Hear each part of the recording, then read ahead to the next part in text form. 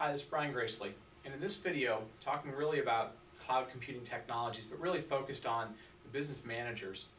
We're going to focus on something I'm going to call, thinking about your IT budget as OpEx, or alternatively, how to turn your budget for technology into something you can pay for with your credit card. Now, if you're listening to this and you're thinking about this, you may say, wait a second. Typically, when I think about IT, I'm thinking about large capital expenditures, large budget items, things that we depreciate over many years, and sometimes that's the cause of your frustration with IT. And that's okay, right? Anytime that you in essence, you have a great idea, you've done your market analysis, you have a great idea for a new product, for a new service, you believe you can get into a new marketplace, the last thing in the world you want to do is say, now I can't do it for X amount of months or years sometimes, right, in terms of how quickly you can act. And in a lot of cases, that inability to act quickly stifles you in the business. Your competition gets there faster. The market's changed before you're really able to do that. So I want to introduce a concept that some of you may be familiar with as business managers, some of you may not be familiar with, and I want to introduce it in a way that just sort of maybe changes your thinking a little bit in terms of how you interact with IT, in terms of sort of those concepts of core versus context of what's important to your business, and more so like thinking about what are the different options I have as a business manager in leveraging technology, cloud computing technology, to solve my business problems. So traditionally, what you would have is a great idea, which you believe is going to make you a fortune in the marketplace. You'd come to IT and you'd say, I got this thing, and they would come back to you with a proposal that tended to be very sort of CapEx centric, right? Now, this might be very, very good because it allowed them to make sure that you were compliant with everything you did, and that the information that you would create out of this application or this model was going to be secure, and they would guarantee that they would provide some level of service level agreement, 99.9999999 uptime, right? It's always going to work, which is exactly what you need. The challenge to that was, what was this time frame between here and here, right? How much time did this take to get there, right? And how much did it cost?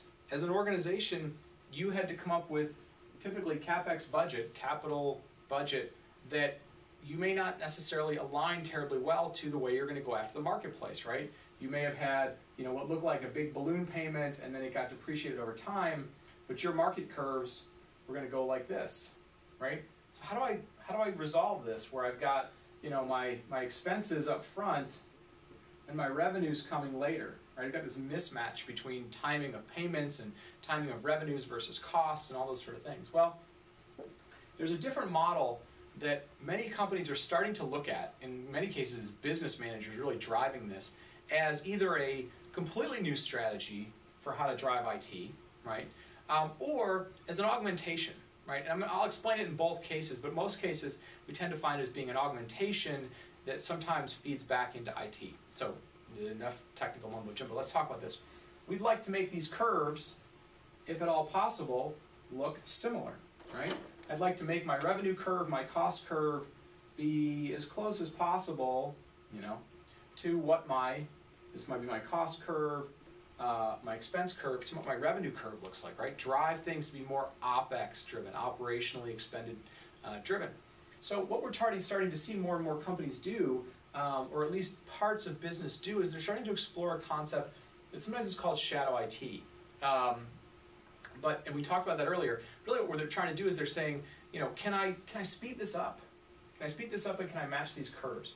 So what they'll do sometimes is they'll say, look, I want to experiment with some things. I'm not exactly sure that I've got all this analysis right. I think I can go into a marketplace, but if I don't act in the next 3 months, in the next 6 months, I can't do that. So what they tend to do is they tend to say, got a great idea. I'm going to change this to not be IT, but technology, right? They'll invest in technologists in their business unit.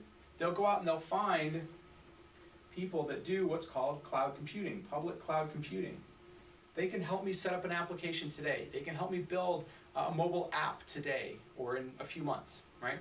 And in a lot of cases, what they'll do is this will help them, it becomes about operational expenditures. So they model this new technology sort of new IT, if you will, or adjacent IT, is being all about align demand to cost, not cost up front, but cost and revenue, or demand and revenue up front.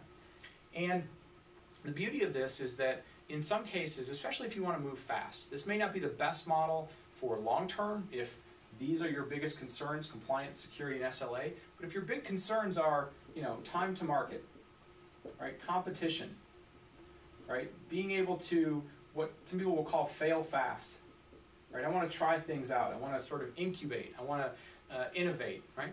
If this is the case, in a lot of cases, companies will say, business managers will say, I'm going to leverage some of these public cloud computing OpEx-driven models to do that.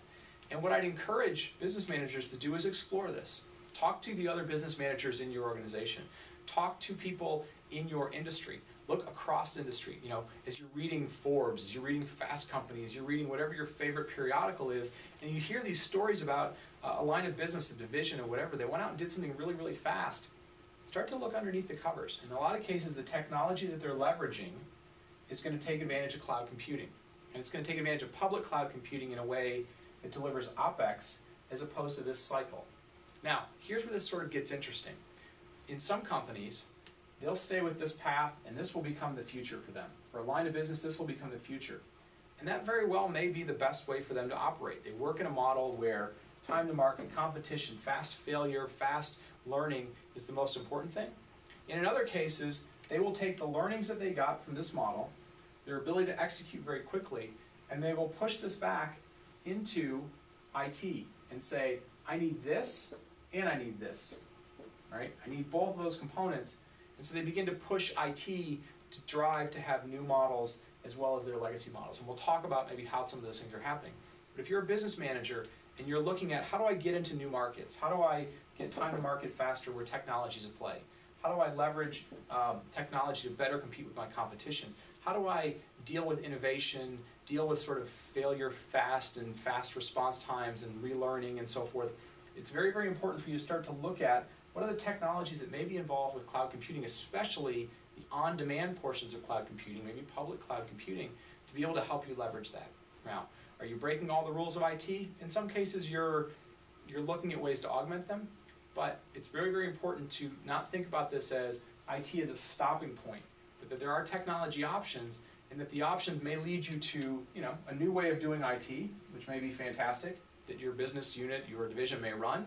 It may be an opportunity to take best practices that you've learned to make the business successful, right? The things that drive money, and be able to drive those back into IT, because you also need the other things. You're in an environment, you're in financial services, healthcare, oil and gas, something that has a lot of compliance around it, or you have concerns about security and other aspects that obviously are huge roles in technology. So something for business to think about. There is more and more a growing demand of how do I squeeze the time, align better my cost and my revenue with technology. And there's some new technology that's out there to help you do that. There's some opportunities for leading edge businesses and leading edge division managers, business managers, to really help drive their business, both in terms of things that go to market, as well as helping the business become better at the core aspect of owning and running IT or leveraging technology as a whole. So hopefully this was helpful. It offered some insight into different ways that people are trying to better get to market, better align cost and revenue. And I hope you're enjoying this series of videos. Thanks and have a great day.